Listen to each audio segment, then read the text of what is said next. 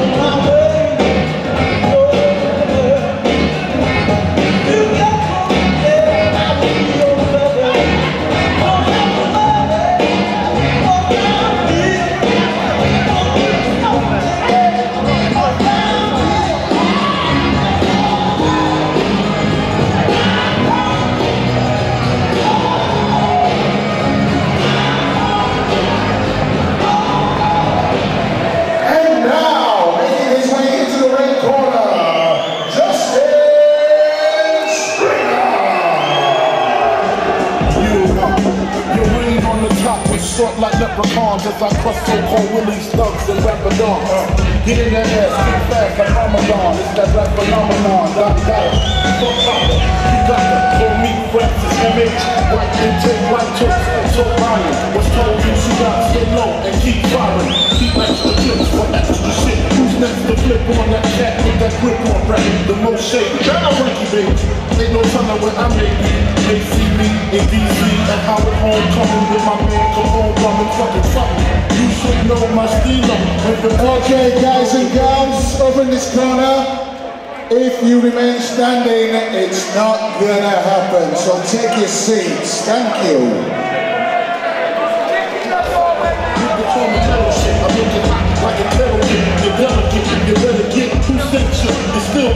Carry on standing, we ain't gonna start the fight. So, your choice.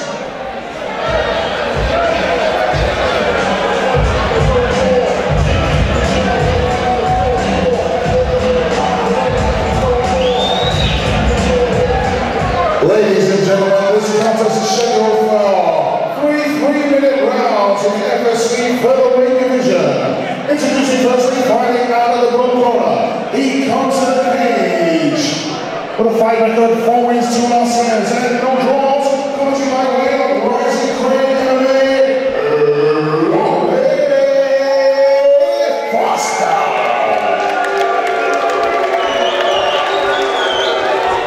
Thank you. And standing across the ring, his opponent.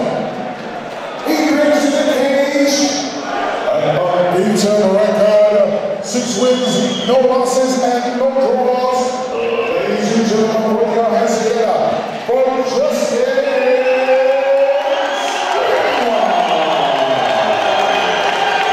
Featherweight action about to get underway here at FightStar Championship. This bout brought to you by Strike Series. Rory Foster in the blue shorts, Justin Springer in the red shorts. Bit of an unknown quantity here, David. 6-0, but as an independent. It's almost unheard of. Yeah, you know, he could possibly just be training in individual styles in, you know, perhaps a Thai gym, a grappling gym. Yeah, his corner team, Springer, they're all wearing CSW, Combat Submission Wrestling tops. I don't know if that's a legit affiliation they have, or if they just like Eric Paulson and his game, his style, his gym. Yeah, as you say, very rare to see somebody with the independent tag at 6-0, but here we are now. Springer looking to trade leather early on, and that's some brutal right hands going in. Looks some very explosive confident. punches. Eats one back though. Foster with a nice jab. Yeah, good work from Foster. Just trying to weather this early storm from Justin Springer. And a leg kick.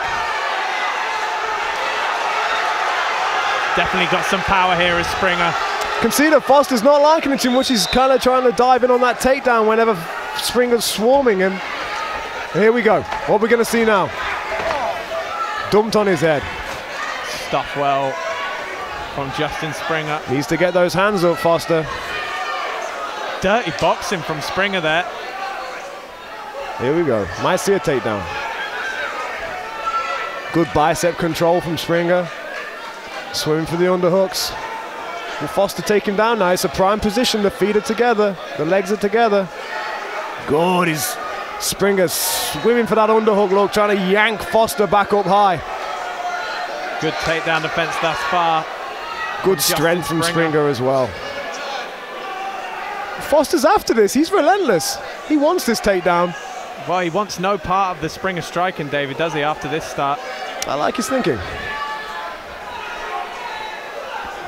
I'd like to see him switch to a single.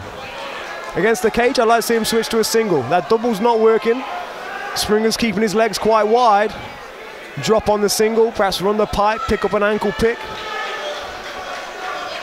Oh, Springer's not turned him away from the cage. I thought he looks the more powerful fighter. Risk of giving up This his is back, nice. Springer. This is nice body control from Foster. I like this. Yeah, credit to Foster. Obviously an experienced guy, 4-2 amateur record. Realised he wasn't getting the better of these striking exchanges. And Here he should switch to the single. Head to the inside. There he does it. There he does it. He's switching on the single. And back to the double. There we go. Beautiful work from Rory Foster. Brings it down to the canvas with 10 seconds. Springer trying to use the cage to get back up. Nice work from Foster. I like to see him throw a couple shots just to finish out the round strong. Didn't manage it. Managed to hold the takedown, hold the position against the cage. Decent first round from both fighters. Yeah, it's got to be a bit of a confidence booster for Foster. Was getting the worst part of the striking exchanges at the start of that round, but rallied towards the end and got that takedown. As you mentioned, David, just mixing up, just the threat of going to the single, then back to the double. It opened up the double again by going for the single. You know, something in that round for both fighters. Round two, just about to get underway here in this featherweight bout. Justin Springer in the red shorts, Rory Foster, the blue bad boy shorts. Is this going to turn into a classic striker versus grappler affair? Or is Rory Foster going to rally a bit on the feet here? Because he was at risk of getting overwhelmed in the first, David. Quite right. And it's going that way again. Although Foster did land a few shots in the first, I definitely think this is not where his advantage lies. He's answered with the jab, hasn't he, at times? He has. He seems quite rangy. He's a little bit taller fighter. Not as well built as Springer. Springer looks more of the, shall we say, athletic type. Yeah, from that. Nice shoot for the double. But a good sprawl from Springer. Switching on the single now is Foster. Will he pick up the ankle? I'd like to see him pick up that ankle. Good effort from Springer there to avoid that, because he was very deep on that double. Really deep. But he dropped to the knee. He dropped to the knee and he got deep, but then he got sprawled on. And now Springer's doing a good job of tying up this left arm of Foster, stopping the ankle pick. But again, he's deep on the hips. Now the takedowns. But now it's all about keeping him down. Someone as explosive as Springer, he's going to be hard to put down and he's going to be hard to keep down. But that's what Foster needs to do. The question is, though, David, and you mentioned the athletic build. Is this going to start to take its toll as the rounds go on for Springer? He throws everything with 100%. Potentially. It's a factor of how he trains. Does he train for 3 rounds of intense activity under the bright spotlights? Coming from an independent gym, how professional is his training?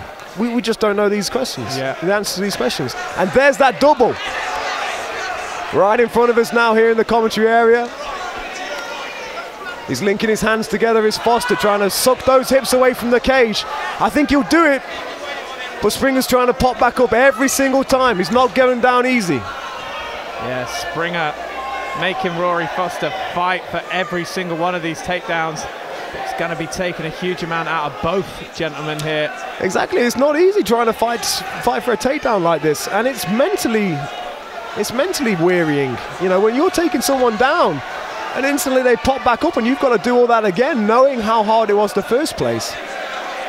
Yeah, I guess the question is, though, David, as well, I mean, when you start to look, if this fight does go the distance, you know, Rory Foster's simply pressuring his man up against the cage now, and he's dictating where the action is. This is octagon control. Yeah. This is octagon control.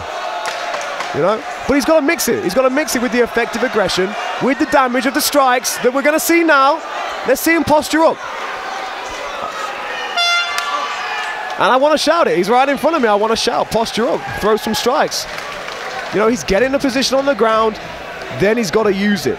You know, how are the judges seeing the fight when it's a wrestling fight? They're seeing the control. But are they then going to score Springer's, you know, his striking early on? Yeah, very close bout here. Well, close second round, certainly. I mean, interesting to see what advice both corners are given here. Third and final round about to get underway here in this intriguing featherweight bout as Rory Foster takes on Justin Springer. Now I have to imagine that between rounds, Springer's corner would have told him, you probably won the first and we don't know about the second. You need to go out and win the third. Whereas Foster's corner, I think Foster's corner would have told him he needs to finish this fight. Yeah, quite possibly. Because he probably lost the first and maybe he won the second with the wrestling. Yeah. But leaving it in the judges' hands, that could be very dangerous for Foster here. So I would have think they would have told him to come out and win it. Yeah, or certainly at the very least. Minimum win the round, Yeah, but I think he should be going after the finish. Yeah. You know, otherwise it's lap of the god stuff. And there is a left hand. Springer senses some blood. Pressing forward now. High kick, left hand. Certainly thus far, Springer has looked far more likely to get the finish if there is one in this bout. He's looked to have the crisper striking, and Foster has looked to have the much better offensive wrestling. Springer's had very good anti-wrestling. Great work from Springer to avoid that takedown. Foster calls the fight to the ground. Springer having no part of it. Yeah, Neil Hall's not going to let people sit down and pull guard. He's an old school Sambo guy.